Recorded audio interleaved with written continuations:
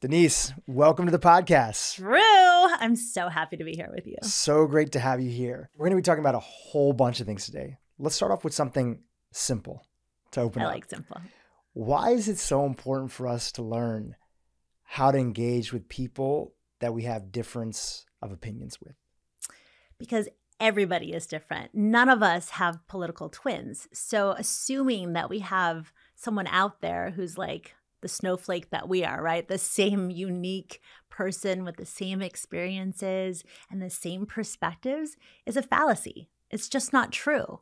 And so it's so important that, because even if you look at the Republican Party or the Democratic Party or anyone in between, you've got intra-party fighting like never before. Just look at the Civil War in the Republican Party right now, right? It's so important that we learn how to honor and appreciate and respect what other people think, regardless of whether we agree or not. It makes you a happier human, which is a really important thing. That's probably the reason that I want to do it. But it also makes you a productive, contributing member of society. And America's only as good as we make it. And so we've got to show up as our best selves, curious, humble, and really wanting to understand what other people think. Do you think that we live in a more polarizing time today than, let's say, the data on how things were 20, 40, 60 years ago? I think every generation thinks that this is the worst it's ever gotten, right? I mean, I'm sure we'll be telling our kids one day that we walked uphill both ways to school in the snow. Everyone tends to think that things were better back in the day. People are looking for truth in a way that they never have before. In this post-COVID time, we're all questioning what we're seeing and what we're hearing and wondering if we're being fed a lot of nonsense or if this is something that is actually true, like is it objectively true? And the answer and what we believe in actually has real life consequences like never before, like with our health, with regard to COVID and regard to vaccines, every hot button issue out there right now with a war, like are we going to go to war? These are all things that we're thinking, like the stakes are higher. So I think we're thinking more deeply about them. So there's no short answer to your question, but I think that because whenever we have heightened sensitivities around a topic or something really important is happening in our world, we're going to see people kind of stand up for what they really believe in, as opposed to when things are just kind of chill and we can all afford to just give a little. So we just crossed Thanksgiving. You know, today's the day after Thanksgiving, Black Friday. So many people were in trepidation of what were conversations going to look like with their family, even whether people are into politics or not, or whether any topic, any area that you go into, there's politicalness in it. There's debates in what type of diet is the best diet. There's debates in all sorts of different things. How was your Thanksgiving? Oh, mine was great. I mean, I was with my mom. We just lost my dad a couple months ago. And I think people are just gentler, you know, when you've experienced some loss and people understand. So we deliberately surrounded ourselves with friends and my dog and just spent a lot of time outside. It was a gorgeous day here in California. So, but I've definitely been in situations where people that I deeply love, really care about, I disagree with. And, you know, in my 20s, early 20s, I worked in the White House for W. And I was dating somebody whose entire family was very liberal. And they would question things and ask me hard questions, and I really loved them. And it didn't change how much I loved them. I think I was a lot more immature back then and much more politicized. So I've definitely experienced feeling, you know, I think everyone feels this way, but especially when you're in your 20s and you so badly want to make a good impression and you're not sure of everything that you believe and you haven't lived that much, you just have maybe your greater sensitivities and more reactionary sort of responses to things that you might feel are personally offensive. But mine was not like that anymore. I'm 46, so I moved beyond that. Doesn't mean I can't snap back into it at times, but this was a good Thanksgiving. Can you give us an example of what you were talking about? Like, so am I hearing that you were afraid to kind of speak your mind when you were in that relationship? Or So not really. I mean, I've always been pretty outspoken. Especially when you're young and dumb and you're in your 20s and you think you know everything. And, you know, 9/11 had happened and I was dating a Marine at the time. And so he was off fighting the war and I was opining about the war, right? I had feelings about it, but he was actually doing the hard work. So it was hard for me because my whole life was invested in supporting this country and supporting this president as I felt like America came together for a moment to fight evil. And it was hard for me to understand any perspective other than that. And when I look back at how I dealt with the disagreements that we had over the Iraq War, over Afghanistan, I dismissed how important his perspective was as somebody who was actually on the front lines, like the tip of the spear. And, you know, I wonder, our relationship ultimately ended because I felt like he disapproved of who I was instead of, it's almost like that phenomenon where when we disagree, it's not that you're wrong, it's that you're bad.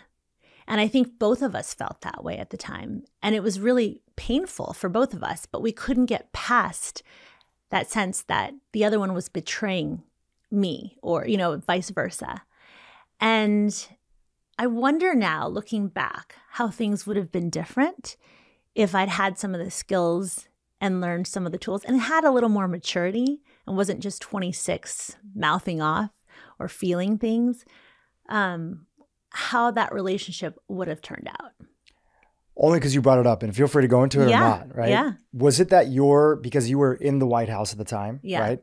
Was it that your view was like the sort of, you're either with us or against us? And then his view, being somebody boots on the ground, was like something different, like you are risking the lives of what was his view? Yeah. I mean, there was a show called Generation Kill that was done on his platoon. It was on HBO. Yeah, it was a great show. He wrote One Bullet Away. It was a New York Times bestseller. It was the first person memoir of the war. And you know, just reading the manuscript was actually, I mean, it brought tears to my eyes. It's actually was the impetus for why I ended up saying, you know, I don't think we can be in a relationship. And it was a very mutual feeling, right? Because I felt like everything he was saying was pointing at me as the epitome of everything that was wrong with America. And I was just, you know, I was there to support our country and to be proud of this person who I loved, who had gone off and fought in the war. And everything that I thought I was doing to help was actually just really difficult on him and offensive. And so it was definitely like an emotional time because both of us were so entrenched. And I think anytime you're fighting in the trenches, you feel like, whether it's actual trenches or in the White House where you feel like everyone's throwing darts at you. I mean, poor Biden right now, everyone is throwing darts at him, right? Like every president feels like that. That's why they go gray in the first term. People, when you're on a team, whether it's in a platoon, you know, as a Marine like he was, or you're in a team at the White House where you're working 24 hours a day, 7 days a week to help protect your country, you're going to feel things. And those are legitimate. And I think that sometimes that's when it makes a lot of sense to say, you know, let's not talk about these things right now because neither of us can be objective about it. That's what I've learned with maturity and time and with lost relationships. Did you, on a practical level, was there anything about that time period and then, you know, now being the age you are and looking back, was there any party that felt like these are the things that I have changed my mind on, right? That I viewed, or this is a different perspective, or that I can hold his perspective and I can hold my perspective? I think that's what it is I think now that and it might just be because I'm not in that situation now. I'm not sure if it's because I've matured and I've become much more capable of holding different perspectives at the same time when it doesn't directly affect me. I would like to think that that's the case, probably somewhat untested. But I do think that I'm more capable of being objective and at least being curious as to why people feel strongly about the things that they do. I realize that I have blind spots in my perspectives and that I'm actually more well-rounded and understand an issue better if I ask questions, and not just surface questions to just sort of check the box and act like I'm you know, a thoughtful human, but I actually pray. I'm like, God, is there something in this situation that I'm not seeing that you want me to see that would help me understand what the truth is in this situation? I just know that we all have different perspectives on the truth based on our experiences. And in that situation, you know, his experience, mine was unparalleled, you know, and I just couldn't see it at the time. And I'd like to think that now things would be better. Yeah. I think a lot of people probably on my podcast, we have people of all different, political leanings and beliefs and other stuff. And we generally don't necessarily get into any kind of politics on the show unless if it's through usually the health lens. Right. Sometimes there's, health has really become a bipartisan issue. It is. There's more people than ever.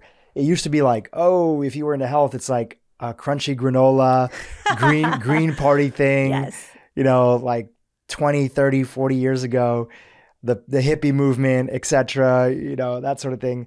And nowadays, when you look at and you hear from people and just even looking at my friends, everybody from every background, they care about health because they see this as just being a core value that we need, especially to like protect the country, protect the kids. And even if you're not in America listening to this, you feel like the world is literally at an inflection point. Like people absolutely are in some cases living longer, although in America we've had a decline primarily through opioids and suicide rates and a few other things. COVID seems to play into that. But like we have to do something, and that's typically how people look at, the lens of politics. But generally, I would say that if I would speak on behalf of my audience, a lot of people even if they pay attention to politics, they're a little skeptical of politics because they feel like, am I getting the truth in the way that it's being disseminated out, whether it's through politicians or whether it's through, as would be typically branded like mainstream media sources versus like independent media or other things, right? Not even though there's a recognition that everybody would have their bias, that'd be there. I have my own bias that's there. So I think that there's that skepticism of, I'm not going to take politics so seriously because if you identify too strongly with one side or another, you can end up believing all the talking points without thinking for yourself. You have any thoughts on that? Absolutely. Well, first of all, you're really smart. Everything requires skepticism. It doesn't matter who tells it to you, whether it's a politician or your third grade teacher or your parents. I think we should always question everything, recognizing that and having a lot of grace doing it, right? I think motives are so important. Like, I think it's really important to ask ourselves, are we seeking truth or are we seeking to be validated in what we think is true? Or are we seeking to prove somebody wrong? I mean, those are all it's one of many options for why people, question things in politics and outside of politics. I think that having been a lobbyist in Washington, D.C., on K Street, where all the lobbyists are, I learned firsthand that you can follow the money and usually you can find out why somebody says what they do. Having run for Congress in San Diego in 2016, I can tell you that a lot of people came to me and said, hey, we want to fund your campaign. And you have to really think about who is it that you want behind you? Because if you're too dependent on them, look, politics is expensive. I'm not independently wealthy. I didn't self-fund. Some people can afford to do that. But if you, and I think this is something that a lot of politicians get into the habit of, and I think I understand why, but they get into an ends justifies means mentality, which is really dangerous. And it's something that I really had to fight against when I ran for Congress. I didn't always do the right thing, I don't think, when I ran, in the sense that there were probably people that I should have turned down and probably things that I should have said that I didn't, because in order to win, you have to raise a certain amount of money because you have to raise your name ID, which means you have to be on TV. It seems so archaic for our generation to be like, oh, we have to be on TV, but the people who vote watch TV. And my district happened to be one of the most expensive districts, media markets in America. And so I had to raise extra, and that's just millions of dollars. And, I could have, I think the temptation is to think, I'm going to take this money now and do what it takes to get in. And once I get in, I'll change things. Yeah, I can do the right thing then. And I see that. I don't even know if people go through that many mental, that much of a mental gymnastic exercise in even getting to that point. But for me, because I ran for a certain purpose, because I wanted to stand for things I believed in, I had to challenge myself to say, are you going to be that consistent throughout the whole process? There were times when I'm very proud of the things that I did. And there were times when I wasn't that proud of the things that I did. And I was me being a first-time candidate. And I wonder how I would do it if I did it again, which, by the way, I'm not planning to. But you get an insight into like the thinking of it. And it's just so all of us can justify ends by means. But what kind of a world would we live in if we were just making excuses for the things that we did all the time? Let's give a little bit of background. You have a new book out. Yes. Right? The book is called Politics for People Who Hate Politics: How to Engage Without Losing Your Friends or Selling Your Soul. Why is this book so important right now? Gosh, because everybody hates politics right now. I mean, I have a love-hate relationship with politics. I think it's very tempting to just say we're going to peace out of the whole process at times. I mean, when I lost my race in 2016, I think I took a year off and didn't do anything. I just went into a hole because I was just tired of all of it. You know, it was an ugly year in politics. The presidential race was so ugly in 2016. And I was just tired. And that's okay. I think it's important for your listeners to know that you don't have to be on 24/7. I think our brains are only able to process so much acrimony and so much anger. And I think it's actually a really good mental health exercise to take a break from things that are constantly coming at you. But I also think that if we don't recognize that politics does in fact shape our lives and the lives of our children and the lives of the society that we live in. Politics can be, it's like tofu. I always call politics like tofu. It takes on the flavor of whoever's shaping it or, you know, cooking it. And we get a chance in this country, which is something, you know, you're an immigrant, your parents were immigrants, my parents were immigrants. So we have a different perspective on what it is to be an American. And I've always so valued the ability to shape our country because it's a privilege that most people in the rest of the world don't have. And my parents reminded me of that since I was a little kid. And so I think it's important that we do have a voice and that we learn as much as we can without being overly consumed. You're with a presidential election around the corner. Yes. There's actually, I feel like this incredible momentum where a lot of people, not everybody, but a lot of people are like very excited, especially about some of like the independent candidates that are there, right? You have this increasingly, I don't know the exact polls, you probably know, but there's a lot of people who are not excited about the traditional mashup that it looks like we're headed towards, right? And then there's the independent candidates that are coming up, whether it's someone like Vivek or Kennedy or Marianne or anything, you know, some of them higher, some of them lower, and a bunch of others that are there too. Not that Vivek is independent. I meant more sort of not sort of standard mainstream individuals that are there. And you look at some of the polls and you see more and more people than ever identifying as an independent in some of their voting. NPP, no party preference. Right, no party preference. And I think there's a couple elements where people realize like politics is so important because a lot of what happens even nationally sets the tone for things that happen locally. Right. And also, too, that they want to step out of the sport of politics. That politics can be two things. There's the local sort of politics and the influence that it has and the decision-making that's there. And then there's an understanding that, hey, listen, a lot of what you see on TV, a lot of what you see from candidates, that's like the sport of politics. And the sport of politics is there's a winner and there's a loser. It's the good guys versus the bad guys. And every team thinks they're the good guys. And we're pulling back from that a little bit, but there's an urge and an excitement to want to actually hear from all candidates in a longer format than what they typically get from TV. And I'm really excited about that. I'm excited about Twitter. I'm excited about podcasts because people actually genuinely want to hear what people's stance is. So I don't know if there's a question inside of that more than as much as, well, here's why I know why I'm bringing it up. You said that people hate politics. And I actually think that there's a growing number of people who are realizing I need to get involved in politics if I care about how my city is being shaped, what my perspectives are about crime in the place that I live in, how I feel that the education system is happening.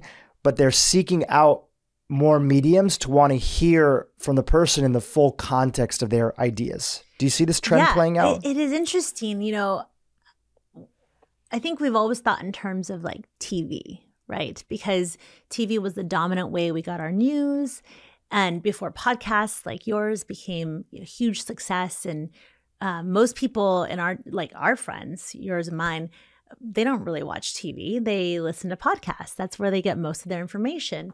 And I think that's actually a healthy thing to have a mix of both. I think that because people are wondering what the truth is, they actually care now. They're willing to invest more time and energy into looking beneath the surface. And I think getting away from the 30-second sound bites on TV, the DNC and RNC talking points, is a really healthy trend for all Americans. And I do think that because there's such a mistrust, the government disinformation campaigns, which every administration, whether you're Republican, Democrat, or anything in between, has a self-interest once they get in promoting a certain conversation or narrative. And recognizing that and then kind of following the money trail, when you put it all together, it doesn't look super great for truth. And so the fact that people, again, want to dig in a little deeper and want to listen to a long form podcast or interview is very, very healthy for our democracy. And it's interesting because RFK Jr. actually has the highest percentage of support of any independent candidate ever, 20%. Yeah. And and he's drawing from both parties. Everyone was speculating as to who he would pull from. And it's actually both evenly. I think that's great. You're excited about more options for people. Yes. You're excited for any way that people get more access to more information that's there. Yes. Now, as everybody gets access to more information naturally, and they also have the opportunity for expressing those, I think that what a lot of people think of as polarization is really just more people expressing how they feel. We didn't really have a lot of the tools, 20 years ago, 40 years ago. People had opinions. Yeah. They had thoughts. They had all sorts of different thoughts, but they may have not had their own way to publish those thoughts in the world. Right. So now a lot of people are dealing with any kind of world event, which sort of shifts every few months. Yeah. And they're feeling like this person that I love and care about, all of a sudden they have difference of opinions than I do, right? Which is actually a normal and healthy thing. I think so. I mean, look at Hamilton, right? Alexander Hamilton got killed by Aaron Burr because of politics. It's like back in the day, they would just pull out a gun and shoot each other. Or I think Andrew Jackson was allowed to cane somebody like in Congress. There's other unhealthy ways that people dealt with things before they had Twitter and could troll you on social media, right? I think I'd rather have a mean tweet than being caned or shot. So I think that's because I think more speech is always good speech. This is where, I went to law school for a reason, and it was really because I really am a huge proponent of the First Amendment. Free speech is the foundation of a free society. And whenever we start putting parameters around free speech, I think that we slide in, it's a slippery slope. And so more opinions, more ability to get access to more information from different sources, that's the democratization of information. And that's always it might be more confusing at first. And, there's a level of maturity that's required in being able to discern, and you have to want to discern right from wrong. But it also just shows that there's such a diversity of just perspectives and sources of information that we can get things from. And I actually believe that there's a lot of truth in all of it. Why are people so triggered today? Well, you might have to ask someone much smarter than me to get a smart answer on that one. I think the biggest reason that I can only speak to myself, and this book is really, let me just say, if anything that I'm saying in this interview or this conversation that we're having sounds self-righteous, I am the worst offender. I wrote this book because I spent a lot of my political career being a partisan hack for the Republican Party.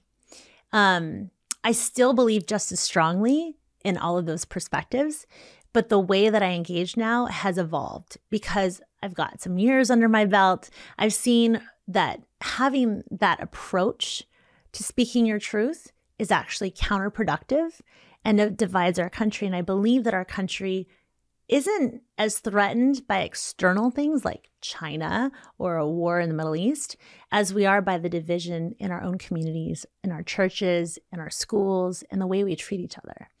So I can say that when I'm triggered, it's because I've somehow misidentified who I am.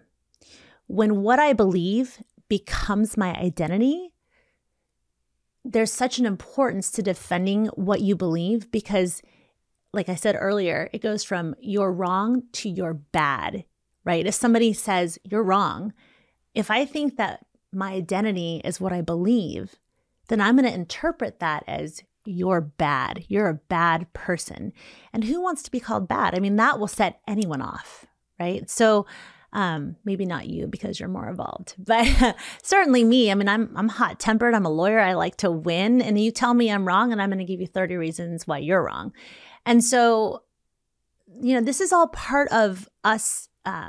I think this is what really, at the end of the day, for your mental health and engaging in an American society where free speech is a thing and it needs to be, we all have to learn how to disassociate what it is that we believe from who we are. We really need to root our identities in the things that matter, our relationships, the things that we do that are productive in society versus an ever-changing and ever-evolving perspective on what a party believes. I mean, the Republican Party now is so different from the Republican Party that I joined.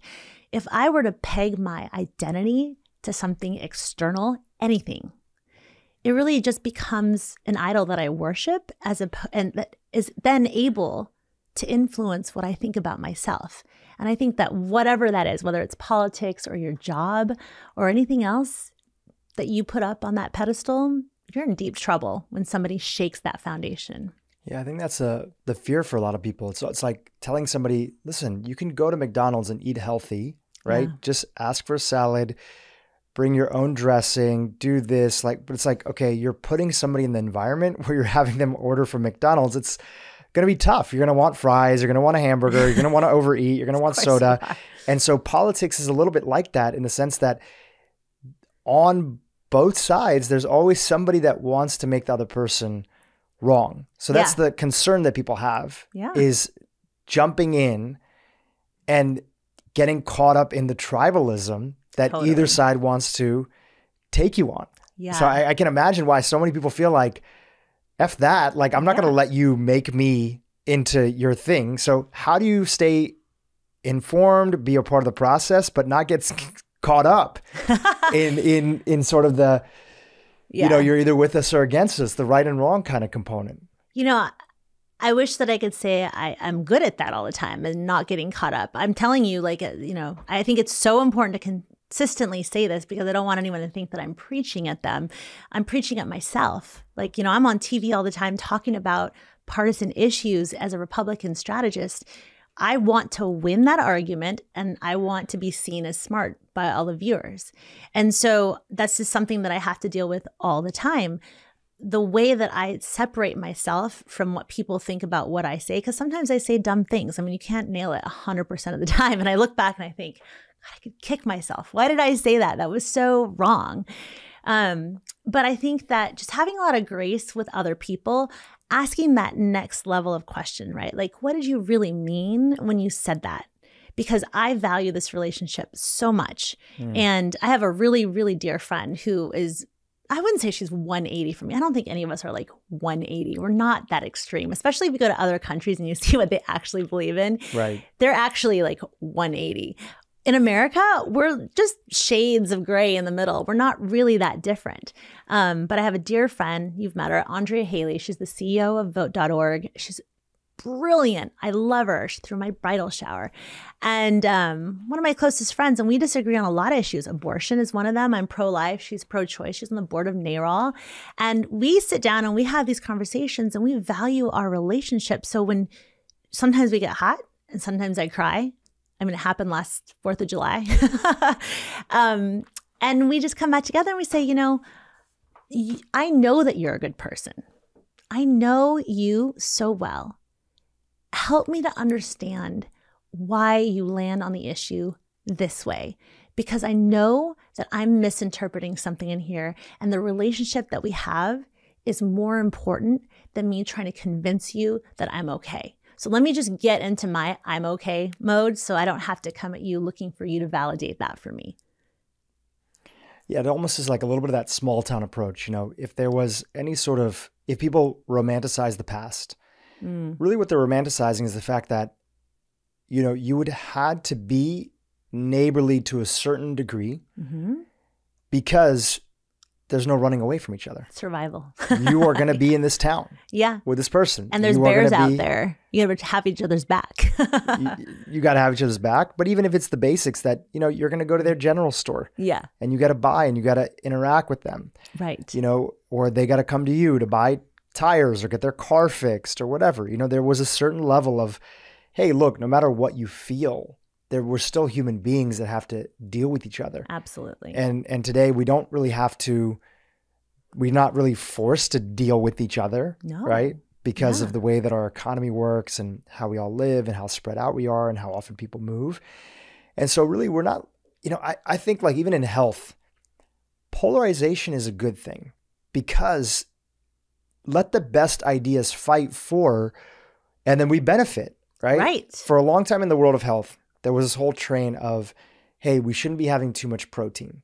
Protein causes all these issues with longevity and it raises mTOR in the body and that is linked to inflammation. And so there was this whole trend of people advocating for a low protein diet, right? Or a moderately to low protein diet.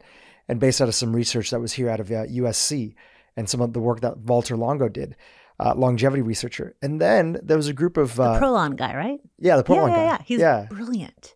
Brilliant guy. Oh my Brilliant gosh. guy. Smart guy. Yeah. And he had a perspective. Yeah. Right? And a few other people, bunch of individuals, and then largely through the work of individuals like Peter Attia and a few others who you know well. Good friend. Right? Yeah. Peter Attia. There was a sense of, look, we understand where Walter is coming from, but you are missing out on all these other things that are there if you don't get adequate protein in your diet. And naturally, both of those individuals are people that are civil. They're not calling people out. They're not doing that. But naturally, as ideas go further and further, it turns into like the vegans versus the carnivores versus this versus that. But that polarization of different ideas, it makes the community stronger and people benefit. I used to think, oh, wow, yeah, too much protein is bad for your liver. Oh, I shouldn't be doing that. And then, learning from my friend, Dr. Gabrielle Lyon and her mentor, it's like, oh my gosh, through these debates and watching these debates, I got to choose what was right for me. Right. And so we don't really care. My sort of theory is that people say, why is the world so polarized? Polarization is actually a good thing. What we're really looking for is civility. Right. I think you nailed it. And, I'm still kind of stuck on the fact that you called Peter civil. He's not like publicly like name calling people. Peter is so brilliant. He's one of the smartest people I know, and he's very opinionated, and I love that about him. He's very opinionated, but he's not out there like calling people out by name or like saying like Walter Longo, which by the way, I don't know how he feels about that, but just talking about it generally, like he fights for his idea. Yeah. He's being civil in the process. Yeah. He has his style, and there's other people. I'm not just want to focus on Peter, but he's not afraid to speak up and say what he wants in this world. Right. But he's not an asshole in the process. And again, I'm not just talking about Peter. I'm just talking about, just in general, the people that are there. Well, I also think, I know Peter's story because I was one of his first guinea pigs when he started going down his route. And actually our PR firm did his first, I think it was called Nusi. And it was, this grant that they got to actually challenge everything we thought we knew about nutrition. And so I've kind of seen his whole journey, at least in the very beginning stages, not as much anymore. He's gone into another stratosphere. But, I think that the curiosity that Peter always impressed me with, like the foundation of what makes him so successful. And I think something that we should all learn from is to question everything.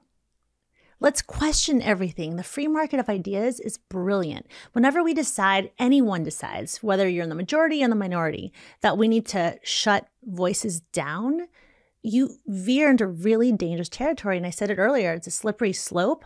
And everything's fine until all of a sudden you're missing an entire perspective that probably holds some part of the truth in it. And we're all drinking the Kool-Aid. Yeah, you saw that during COVID a ton, right? I mean, how many really smart people felt that the world was worse off? Are you familiar at all with like the Great Barrington Project? Not really. So there's this group of scientists, one from the US at Stanford University, Jay Bhattacharya was his name. And then there was two others that were from England. And early on in the pandemic, they got a group of vocal voices together and they signed this declaration that was signed in Massachusetts in the city of Great Barrington, which is where they all met up. And they called it the Great Barrington Declaration. And it was that we, as a group of scientists, are publicly coming out and saying, we are so worried about the way that this was super early. And I don't even think a vaccine was out at that point in time and stuff.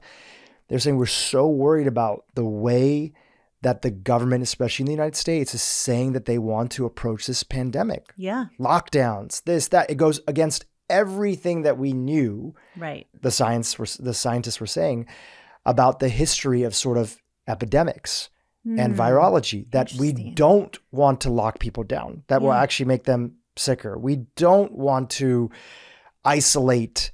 Yeah, sure, we have to protect the elderly that are there, but they had all these things that were the things that we didn't end up doing. Right. As a nation, and other countries ended up following as well. And I can remember that there was early articles that were coming out, and I even sent it to a few of my friends because I'm not a scientist, but I'm paying attention to these guys, and like I'm hearing the way that they're talking, and I'm seeing the references.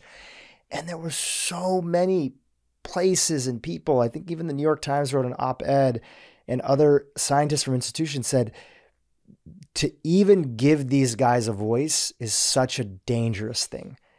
And you know, when you're in the midst of it, and everybody's talking about like they have no idea how many people are going to die from this thing, how bad it is. Is this thing Ebola? Is it like the flu or less than the flu? Like people didn't know in the early days, right? There was a lot of people that were just... I remember, yeah. Right? Everybody remembers. And but to hear people say that we can't even let this conversation take place, I think now I'm so glad that I'm so sad for everything that happened during COVID, all the lives that were lost, et cetera, the damage to kids that is there, oh my goodness. You know, since the pandemic. We can't even quantify we can't even quantify. But the silver lining that happened is that the entire world largely got a chance to see that many people who say that they know the answer maybe don't know the answer. And I think that was an important lesson for us all to realize. Well, and you know, my mother's escaped communist China. And, you know, the thing about communist regimes, just like fascist regimes, is the foundation is that you can't have a voice. That's so fundamental. That's why they burned all the books. That's why they sent all the educated people who knew something about the world to labor camps.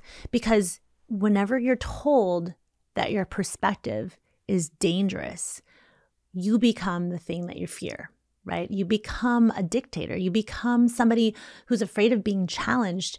And if you're afraid of shining light on the truth and this person brings a flashlight, you're going to go put them somewhere where they can't shine it anymore. I think that speaks to the importance of Americans, where we have a society that's still relatively free, obvious exceptions being, you know, sort of what happened in COVID. We have to fight against that instinct to say, hey, we have the answer. This is the only truth. We have to make our society, and this is something all of us have to play a role in, because if any of us or a majority of us decide that this is not the sort of the route we want to go, that we're just going to cancel culture everyone we disagree with, it's not going to be good. We all have to fight to make space at the table, pull up a chair for people that we might even find to be super obnoxious, you know, because whatever it is that they bring, however they bring it, there's some validity to what they're saying. And it's our job to really welcome people and say, explain to me why. And then other people people are smart. People will figure it out for themselves. But we have to make it a safe place for people to come and express their opinions. But that's incumbent on us. Remember, America's only as great as its citizens allow it to be. We get exactly the kind of democracy that we want. And that's the beauty and the danger of the type of society that we live in. And our founding fathers established a society like this on purpose. They put checks and balances in our Constitution so that no one voice could drown out the other, no one part of the country could overpower the other. And I think there was so much wisdom in that, and that's what's allowed us to maintain these freedoms as much as we have. But we as a generation have to decide if that's the kind of society we want to have moving forward. And that's why this book, for me, it's really like a labor of love. This is not about Denise and her experiences. This is just, I screwed up a lot. Don't do what I did. Here's what to do maybe instead. And I'm not fully evolved. There's probably a lot better ideas out there than what I've written in that book. But to have that conversation, if you take nothing else away from this whole conversation, or if you get my book and you read it, walk away. I hope that the walk away, the takeaway is that we have to be united. We have to create room for people to have differences in opinion because it's essential to our survival as a nation. Mm. So do you feel that one of the core ideas inside of that is that, this first idea of like not being so offended the second that you hear somebody or something that's different than your opinion? Is that one of the core tenets? It really is, because nothing can set you off like a spirit of offense. We live in an outrage economy now. Cancel culture is based on outrage. Our response to cancel culture is outrage. We have so victimized ourselves that we see ourselves as small. And when you see yourself as a victim, and listen, there are people who are legitimately being victimized. I'm not minimizing the pain that they've gone through, but when you take that on as your identity instead of a transitory state or an experience or a situation, and you just decide that you want to be a victim and that's going to be your title moving forward in life, you have nothing to lose. One thing that Jordan Peterson says that's so interesting is you should never fear the strong man. It's the weak man that you really need to be afraid of. Because when someone believes that they're weak, they have nothing to lose.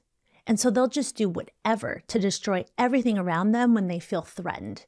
But a strong person, they're constantly tested and they have to restrain themselves because they can wipe out people, right? So their limits, their boundaries are constantly being tested. So they have a restraint that they've built within themselves and resiliency that enables to show up in the world and not just destroy everything willy-nilly because they have something to lose.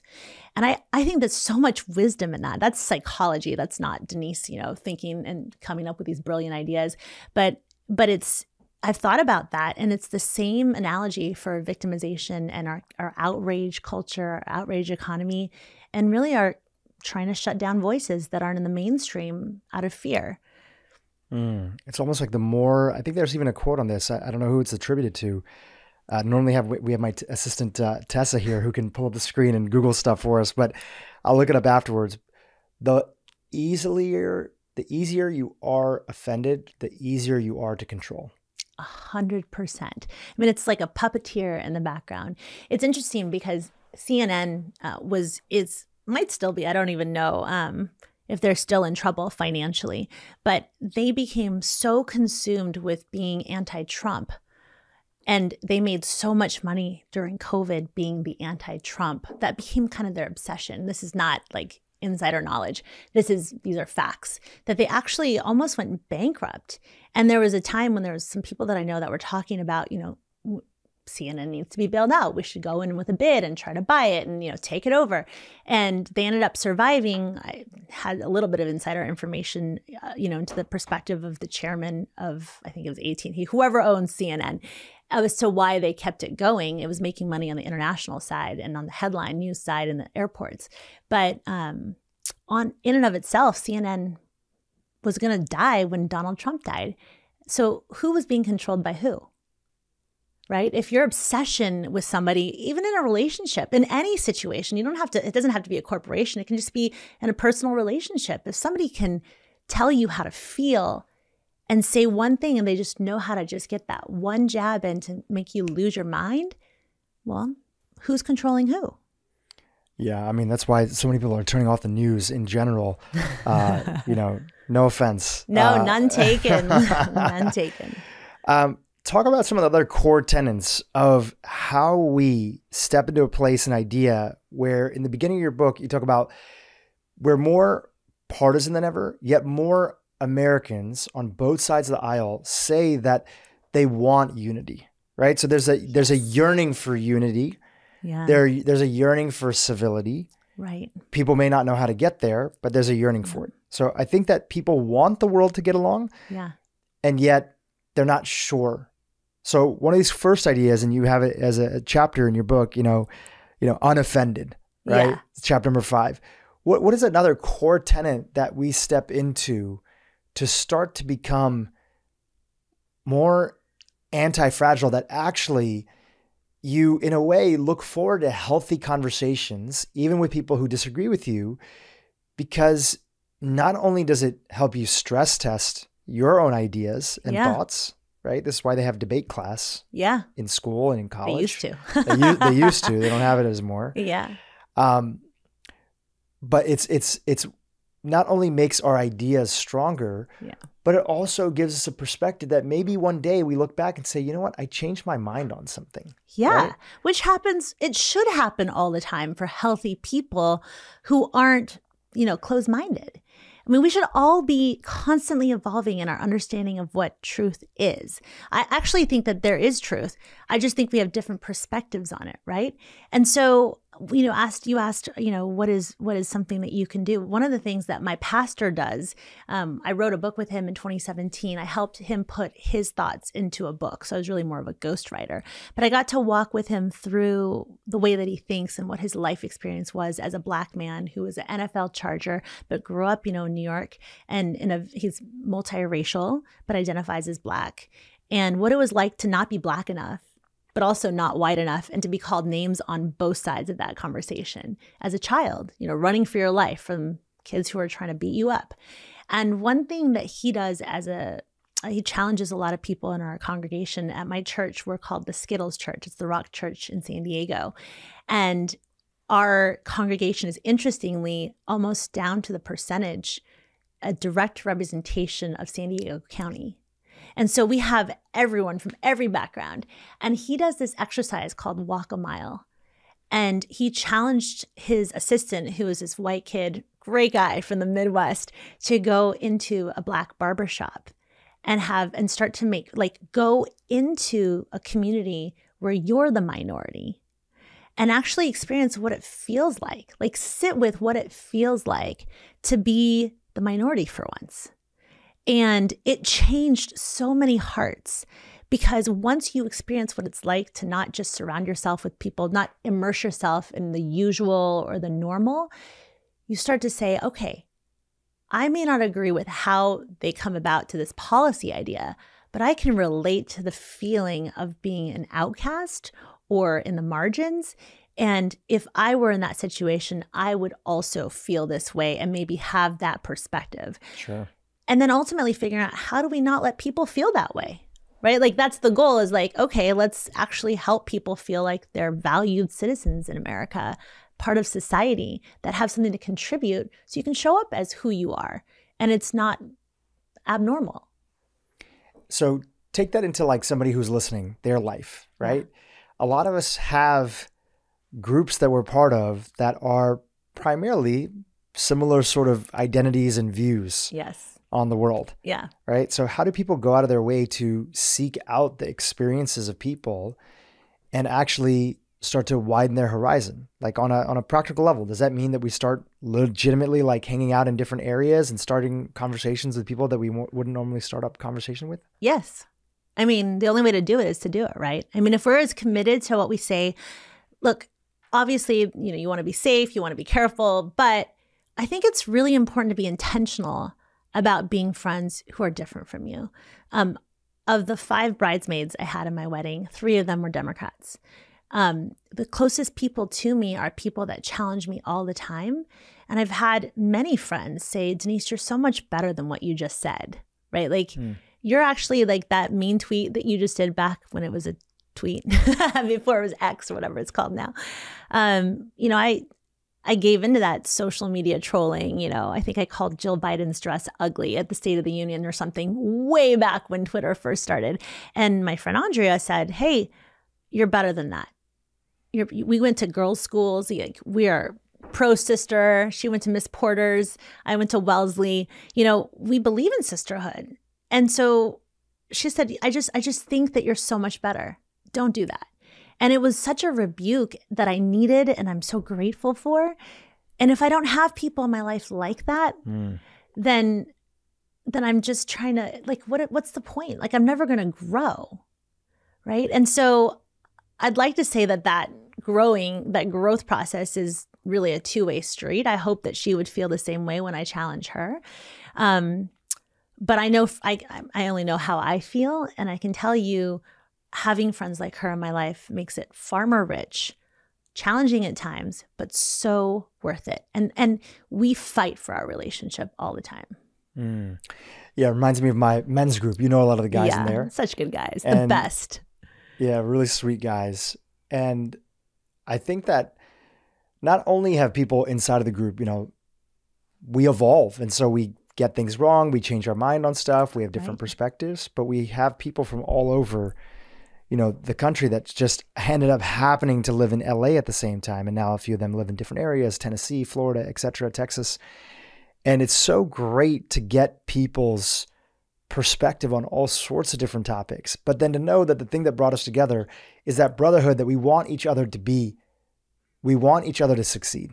Right. We want each other to grow. We want each other to be strong men in this world. Right. It's a men's group, right? And that's why, it feels like a place where it's like, hey, even if I don't get your perspective, like sit down, like talk with me a little bit. Help me understand that. And I think that that's one of the challenges that a lot of people today feel, is that they feel like sometimes legitimately, and then sometimes not so legitimately, that the other side doesn't actually wish me well. Right. Right.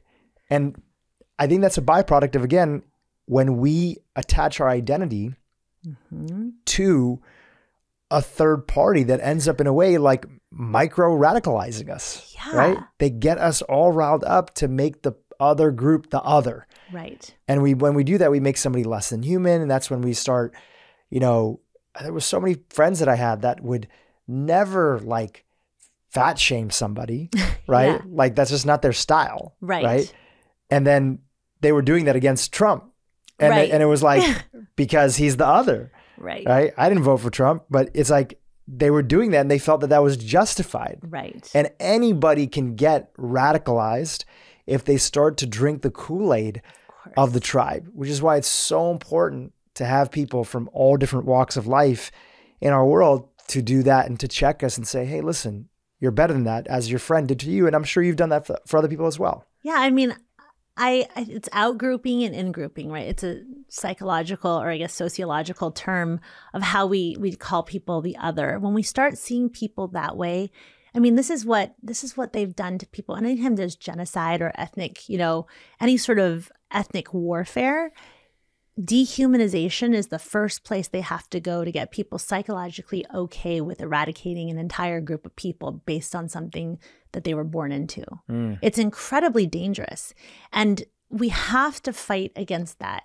And it's very hard to do it when there's so much at stake and you feel like, I've got to fight for my survival. Right now, what you're seeing, the intensification of so much of what's happening in America in terms of politics, the division, is because people feel like in the higher, the Maslow's hierarchy of needs, that first layer of like food, security, shelter is being threatened because the economy is not strong. I mean, here we are sitting in LA and we're doing fine. But the reality is that most people are not.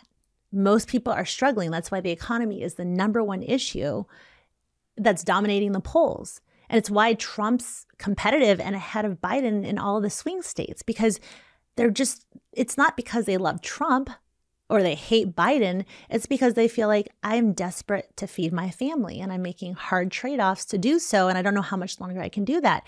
So when we get into that sort of survival mentality, it's even more important that for the sake of our country, for the sake of our ability to survive as a whole, that we resist that zero-sum game mentality that allows us to dehumanize other people. But I think that's when it's the most difficult. Yeah. Are you familiar at all with like the work of Ray Dalio? Yeah. Principles. Yeah, Principles, right.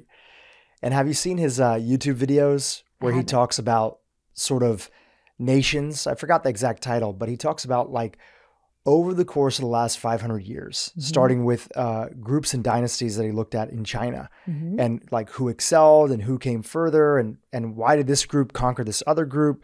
Some of the core principles and themes that he saw that ended up happening is that when a country starts to become great, largely because they invested in their economy and they focused on developing the middle class, which the United States did, World War II and after that, they end up becoming strong. And in that strong, you grow your military might to protect yourself. You end up having bases all around the world. You spread your resources super thin. And then because the elites on all sides of the aisle end up becoming and learning how to entrench the system through laws, taxation, etc., you have the have-nots starting to feel that their money is not worth the same, right? Inflation. And through that process, you have an internal political division, and that internal political division starts to weaken the strength of a nation. Yeah. And when that weakened strength of a nation progresses at a certain state, then usually an up-and-coming country, nation, group sees that as the weakness, and then they excel. And this has played out over the last 500 years in different cycles. Yeah. And it really goes back to, you were talking about people feeling like the economy and everything like that. I think that there's also a lot of people that are waking up where they realize that there's good and bad people on all sides, and there's entrenched people, right? Some people call them elites. It doesn't mean somebody who's doing well. Right. It means somebody who has established himself in some sort of protective trench and does not allow the progress of other groups that are there. And I think that people are waking up and realizing that, hey, there's people on all sides. There's some core group that's out there, groups who are writing the checks for both sides of the aisle. Absolutely. And at the end of the day, it's the middle class that feels like, hey, my money isn't worth as much. And both Republicans and Democrats have printed crazy amount of money over the last both parties, however many years that are there. And that there's a vision for wanting something different. Now, whether or not that difference can actually end up happening actually goes back to this core idea that you have to have people have a conversation who agree on so many different things. Right.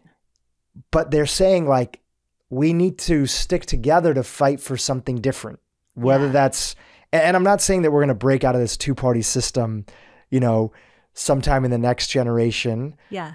But there's a possibility of things looking different. Who knows what can happen in the future, but anything that is possible for our country, it's going to happen because people who were told to hate each other are now starting to come together and talk about different ideas that make everybody's life better. That's so true. I mean, I don't know if you saw that like surprise country hit that came out, the guy who's saying Richmond north of Richmond. For sure. And, he's expressing something that you just heard Cardi B talk about when she went after Mayor Adams this week and was like, I want you to focus on making my family that's living, as she said, in the hood, safer. Like, I don't want there to be rats there. I want you to stop giving money to other people from other countries. It was a very populist perspective that you're hearing in the Republican Party with the Trump base.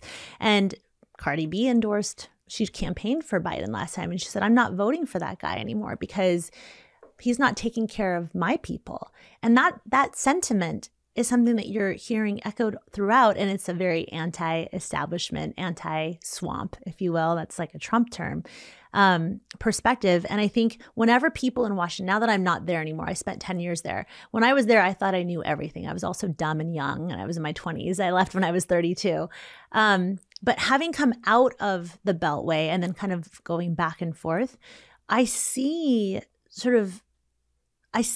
what's happening in Washington, which is that you can't get a reservation. This actually happened to me in the first quarter of 2000, must have been 9, right when the economy really just tanked. And everyone in America was suffering. And I remember watching the ticker on the bottom of my TV, and it said Exxon had profited more than it had record earnings that quarter. And I was on hold trying to get a reservation at a Michelin-starred restaurant in Washington, and I couldn't. I couldn't get in because there were so many people in town, and DC was thriving when the rest of America was sinking. And so you get in, it's truly, there is like a Washington Beltway mentality, and it's a bubble where we think it's almost like you get there. And I can say that from my perspective, and you're looking at chess pieces, like this is a game, but all the people who are chess pieces are actual people. And every move you make has an impact on them. And so I think it's really dangerous, truly, when people go into Washington and they stay and they never get outside of that bubble. But that's what you're seeing is like you see the seniority of members of Congress who stay in them. And I'm a huge fan of term limits because you have people who are there for, Biden's been there for what, almost 50 years? He's not the only one. It's just an easy target because they talk about it so much. But so many people are there on both sides of the aisle that have no grounding in reality. And here are people who are screaming to get the attention of these policymakers. And they're like, you know what? We're done. And that's when revolution happens. I just saw Les Mis in London with my mom. And I've watched it a million times. But I had never felt like it resonated so much what was about to happen with the French Revolution as I hear like echoes of the sentiment here in America of like, we got to take the system down. Yeah. I mean, there is a little bit of a silver lining that's there is that I'm starting to see for the first time, whether it's like legislation on psychedelics, you know, some bills that are like bipartisan that are coming up. And then I also saw one recently that I believe it was some bipartisan support around preventing congressmen and women from trading stocks. So smart. You familiar with this? Yes. Yeah. Like, why isn't that already a thing? Yeah. Which is, for those that are not familiar, the members of Congress beat the market all the time. Of course. They beat the market. And they are known for making, and there's this very famous Twitter page, it's called Unusual Whales. And they were the first one to talk about this. They would track the trades of congressmen. Oh my goodness. And they would show that this congressperson who sat on this committee, and it's not against the law for them to be able to trade. They're just supposed to be, disclose it. Yeah. And sometimes they don't even get disclosed. Yeah. This account on Twitter, Unusual Whales, was saying like, look, you literally see this person in the year where the market was down like 3%, all these members of Congress, they're at 12%, 13%, 8% returns. They're consistently beating the market, of course, because they have insider information. Right. And again, I don't remember who it was, and we can't look it up because my screen is not connected over here, but I'm sure we'll find it afterwards. Yeah. And it was exciting to see some like bipartisan, whether or not it ends up passing, who knows, initiative to say like, no, like all congressmen and women should be like banned from trading stocks, right? Course. That should be something that we don't allow to take place. It's not even a partisan issue, and I don't get why it's politicized. For example, the Supreme Court ethics code that just passed. Like, right. I mean, how is that? That's not a partisan issue. It's sad that we have to have a code of ethics, but I think it's smart to have rules around, what you can and can't do when you get to decide as a Supreme Court justice what the law of the land is. Like, what does constitutional mean, right? Like, is this constitutional or not? Well, if you have interests that are funding you or taking you on vacations, you shouldn't be able to weigh in on whether or not that issue is constitutional. And I just think that we need to have I think we need to be first and foremost self-regulating, because you can't catch every rat out there, right? Somebody's going to do something wrong and we're not going to catch everything. But I think that we have to value wanting to do the right thing. And I don't know how you get people there other than to speak to their self-interest, which is much greater than what they see. It's like the marshmallow test with a kid who's got like marshmallows in front of them, and his dad's like, hey, I'm going to totally jack this up, but if you can have one marshmallow now, or you can have like the whole bag if you just wait 5 minutes until I come back, and so many kids, I mean, we act like the kids, right? We're like that 5-year-old who's like, but the marshmallow's in front of me and I really want it. Instead of thinking long-term, like, I get the whole bag if I wait. And I think that's how we play politics, is we say, I want to win this now because this is important to me right now. And this is a near-term win for me, as opposed to thinking the actual win is that we get to have a society that's free and thriving, and that it's not going to just swing 180 the opposite way when the people that I'm voting against take over, because that's how it's always going to be. Talk about the third option. Yes. So the third option is the name of the book that my pastor wrote in 2017. right after I lost my congressional race, I was kind of trying to figure out, what do I want to do next? And that was the beginning of 2017. And I went in to see my pastor after one of the sermons one day that he gave, and he said, hey, I'm going to send you this manuscript. Like, this is rough draft. Somebody ghost wrote it for me, but they're all my ideas. Can you just give me like a Republican perspective on how to heal the racial divide, which is what he was writing about. So it's important to remember the time frame. This is 2017, not 2020. And so I said, I'm technically a minority. I'm half Chinese, but I don't really think that I understand your perspective as a Black man that grew up in the 60s and 70s in America.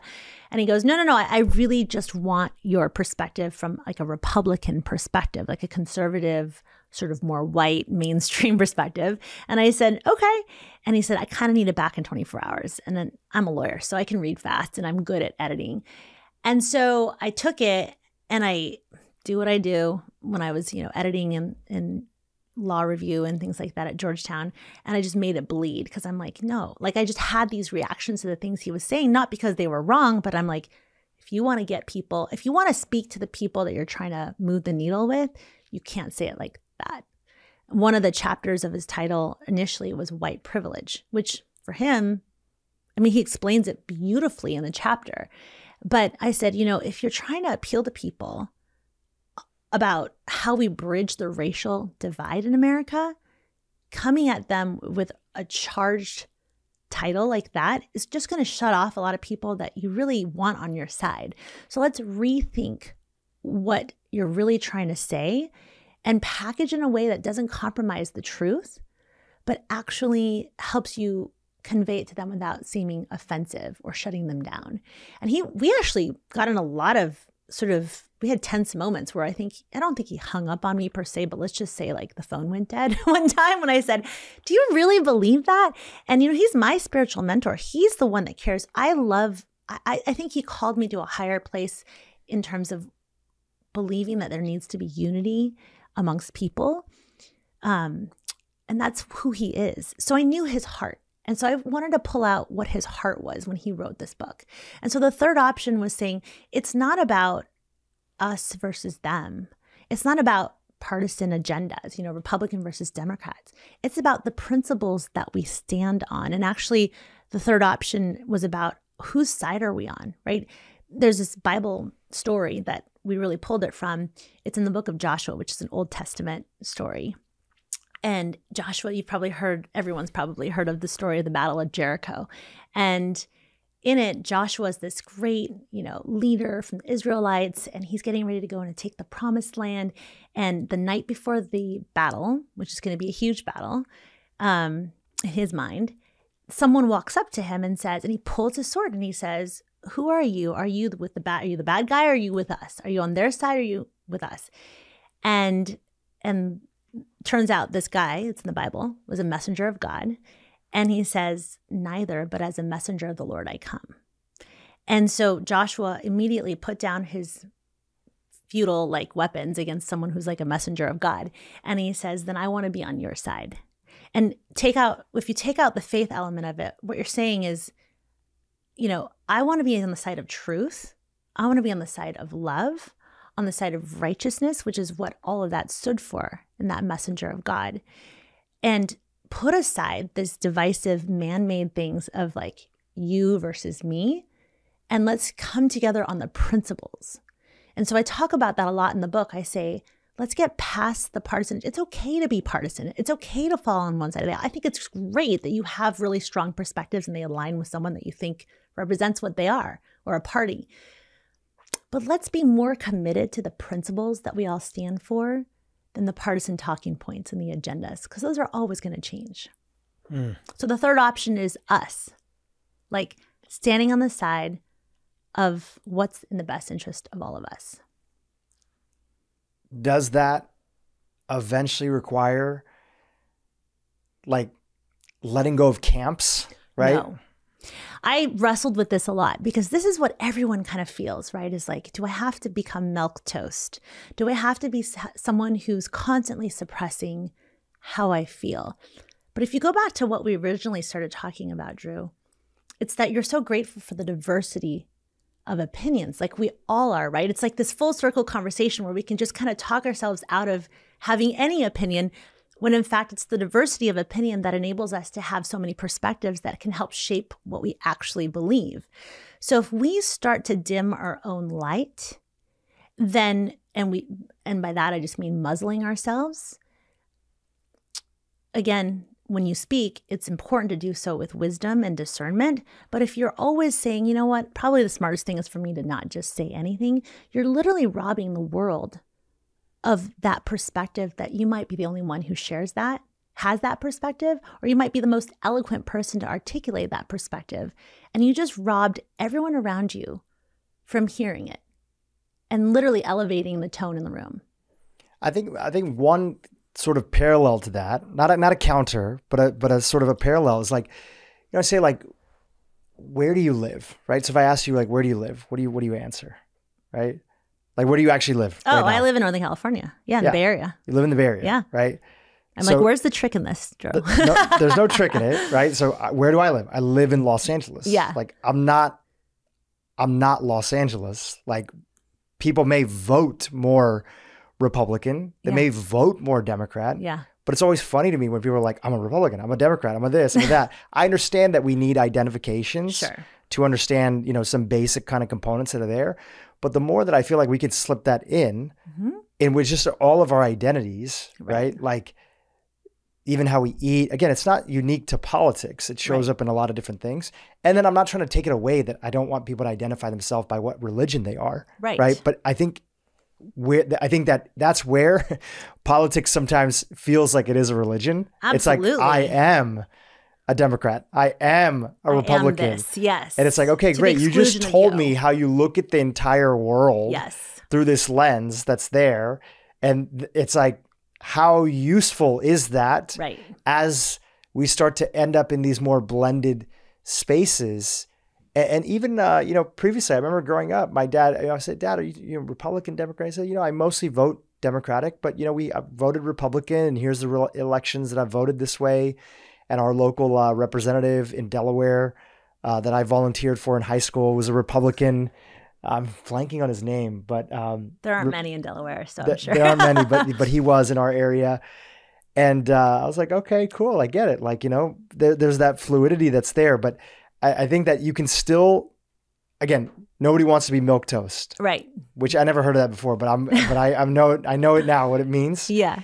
So you can speak up for who you are, and you can still also like not have that identity. I feel like that's naturally, the more you progress in sort of your wisdom, the more it's going to be like, why would you be beholden to anybody else's view that they would be shaping upon you versus just your own independent view on things? I hear you on that.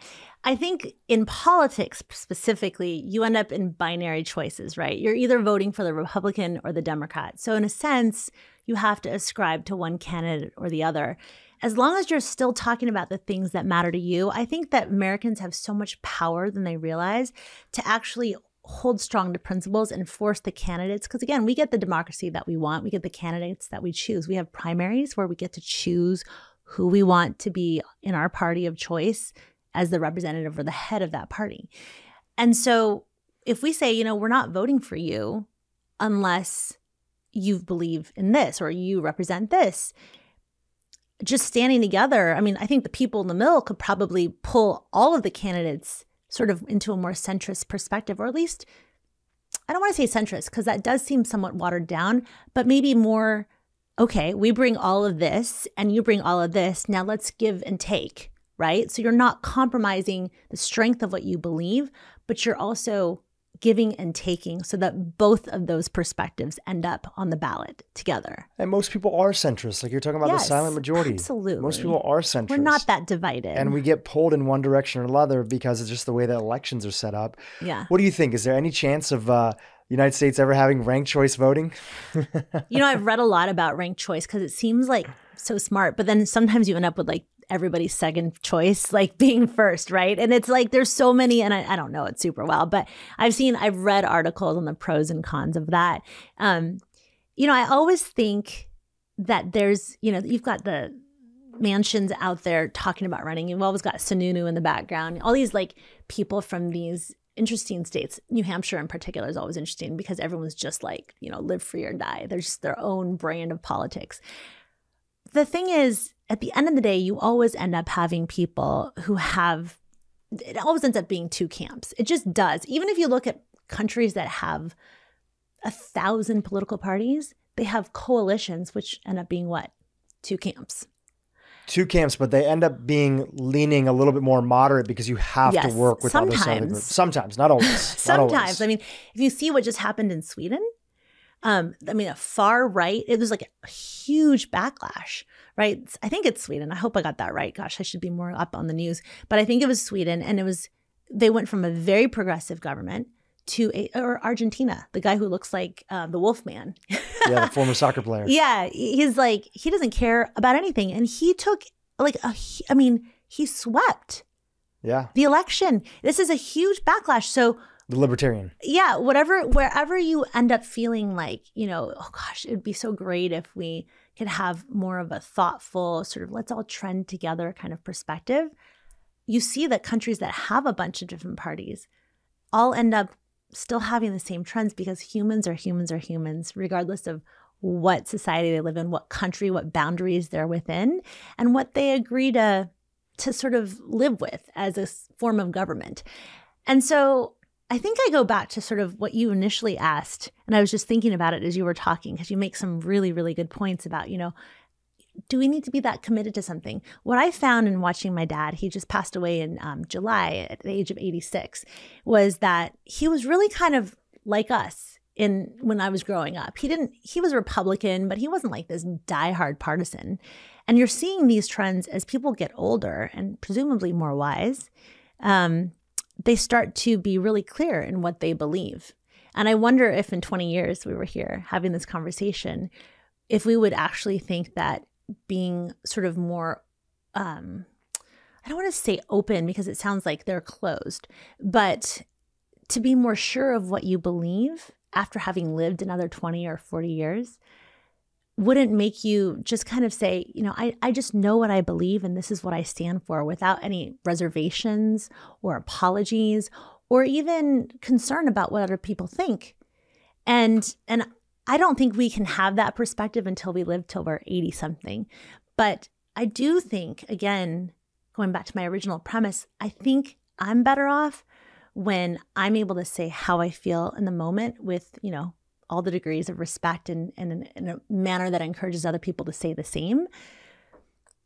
And I hear what somebody has that says something very different from me. It really makes me think. And I appreciate them showing up as their true self. Everything is time and place dependent. Different kinds of conversations are relevant depending and fruitful based on the type of relationship that you have. I couldn't have the conversations I have with my friend Andrea, who's a Democrat, with someone off the street that I didn't know because they don't know my heart and I don't know their heart. So I can't make the same assumptions about them. So I won't naturally be as open to their perspectives as I would to somebody that I really love. So Arthur Brooks says this brilliant thing in Love Your Enemies. It's a great book. He says, every time somebody comes or has a conversation and comes at you and says, those people, the Republicans, those Democrats, they're idiots, personalize it. Think of the person that you love the most that represents the person that other speaker came against and make it personal and say, no, you can't say that about those people because those people is the person that I love the most and that's not who they are. And when we start taking personally what people say about people we disagree with, you're going to start seeing a change of heart and a change in the way that we engage each other. Well said. Denise, this has been fantastic. Brooks said it well. I'm just repeating. It's the sense of it's so easy to call the name when we depersonalize. Yeah. But the second that we make it human about a coworker, a friend, a situation, a family member, I had a mentor who said that take somebody that you disagree with, and if you saw their entire life even if you don't know them directly, you saw their entire life from the time that they were born to how they grew up, the influences, the things that happened, the things that didn't happen for them, what worked out, what didn't, when they were bullied, when they were lifted up, when they succeeded, when they failed. You saw every moment, and you saw everything, every second, but it was fast forwarded in a way that you could understand. You saw it as a 90-minute movie. You would leave that movie feeling two things. Sure, there may be areas in their life, decisions, so you say, okay, I wouldn't do that, or I don't condone that. But one thing that you wouldn't be able to leave with is you wouldn't be able to leave with the sense of, I don't understand them.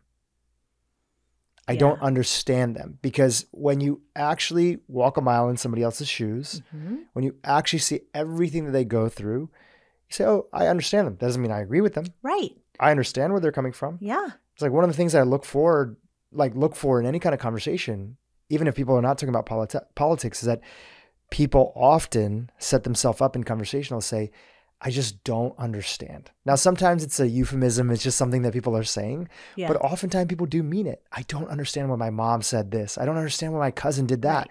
It's like, that's actually it. You don't understand. If you did, nailed it. Yeah. If you did, right, it'd be different. So now the next question becomes, okay, yeah, I don't understand. Right. What could I understand? What could I possibly assume? People are not, the vast majority of people are not crazy. Right. Right. They're doing things because of a particular reason. Again, that doesn't mean that you have to agree with them. And then the compassion that comes from, as you've mentioned many times in this podcast, and I have too, we've both changed our mind on things. Oh my gosh, so much. And people who are older, I often see this situation. As we get older and we've become more refined in our views, sometimes, not always, if the wisdom is there and the insight, it's like, wow, I was young and dumb and thought this, X, Y, Z. Yeah. I was, a staunch X, Y, and Z because I thought I understood the world and it all made sense. Let me have some compassion for people who are in that situation now. Sure, they might be doing it in a different way than I would do it. Right. But let me have at least some compassion that they see the world the way that they do, even if I disagree with them, because I've been in that situation before. But sometimes as people become more refined in their views, it's like, how could anybody think that way? Right? How could anybody think? We forget our past. And that's the nature of humanity. Yes. It's the nature, and that's why young ideas, young beliefs, young thoughts ultimately end up shaping the world and sort of changing the world eventually. Yeah. And we become an amalgamation of, older generations and young to hopefully move society towards the better. But I think it's really that sense of maintaining that compassion, whether it's an individual conversation, whether it's before we tweet, before we chime in on stuff, and just to understand, like, if you think you weren't crazy with your views previously, you're either lying, right? Delusional. Or delusional. Yeah. Right? It's one or the other. So like, have some compassion for people, even if you so firmly believe in this idea. And I hope the people that are listening out there, that you have an idea, you believe it, you're fighting for it. Right? You're going for that thing that's out there. And again, we could all learn from the folks that, do it with a little bit more compassion. Yeah, because at the end of the day, this book is about politics. I said this earlier, but it bears repeating. But at the end of the day, this is about how we treat one another. Politics is just one way in which we've really given a voice to the contempt that we feel for one another. If you read any books by John Gottman about relationships, and he talks about, the 4 horsemen of the relational apocalypse, one of them is contempt, and that's the worst feeling. That really spells the doom of a relationship. So these principles that I write about are really just extensions of how we relate to people interpersonally, which usually goes back to a biblical principle that I think bears repeating, which is Jesus said to love your neighbor as you love yourself. If you don't love yourself and you're looking for your identity in other things because you don't have compassion for yourself, it's going to be impossible for you to have compassion for other people. It's not in you. And so I think the best thing that all of us can do, regardless of where we sit on the political aisle or in any relational situation, is to really continue to grow in love for ourselves, compassion for ourselves, grace with ourselves, so that I can look back at this book full of my mistakes and all the things I've done wrong without any shame, because I say those were all steps that I took that helped me become the person I'm still trying to become. The aspirational things that I write about in here that I still struggle with, but I'm so much further than I was back then. And so read it for what it is, a guidebook to politics, why you should get engaged. And there's a lot of practical things in there. But at the end of the day, love yourself, love the people you disagree with, but make sure that you're really holding space for, at the end of the day, what it is that you believe, and really holding space to believe that you could potentially also be wrong. That's called humility. The book is out there, Politics for People Who Hate Politics or Love Politics. Yeah. Everybody can benefit from it. If you want to help people see a different perspective and engage and create a better nation, regardless of where you live, but especially most of my audience here in America, this book is for you. We'll have the link in the show notes. People can get on Amazon and all the bookstores that are out there. Denise, how can people keep in touch with you? Well, I'm on all the socials, Denise Grace Gitsham. I think you can just do a little Google search out there and you'll find it all. But I really enjoy hearing from people and what they think about the book, because I've found that people on both sides of the aisle, just the feedback that I've gotten has been to say, you know what, this just helped remind me of first principles and really how much I do love people that I disagree with. And this is going to help me in my personal relationship. That's really the stuff that's been most life-giving to me. And so I'd love to hear from you if you end up reading it or just listening to this podcast, and just hear what you think, because I'm sure that my views need to continue to evolve. And I'd love to hear your perspectives on how I could get better too. All of us. Denise, thank you so much for coming on the podcast. This has been a pleasure. I love talking to you. I appreciate you. It's been fantastic to know you over these years. I know. And thank you for having this dialogue with me. Thank you for giving me a platform to speak. Hey, YouTube, if you enjoyed what you just saw, keep watching for more great content on how to improve your brain and your life. Those traumas will show up later on in life. And we'll say, well, I was never traumatized because I was never beaten or sexually abused. Thank God you weren't. But that doesn't mean you weren't wounded.